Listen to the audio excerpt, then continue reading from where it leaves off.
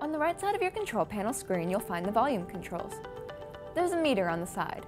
It will move up and down to indicate the volume of the computer. You can also mute the computer by pressing the Mute Audio button.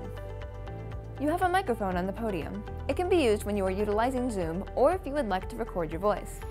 You can also use it to project your voice inside the classroom. To turn it on and off, you can press the red button on the base of the microphone.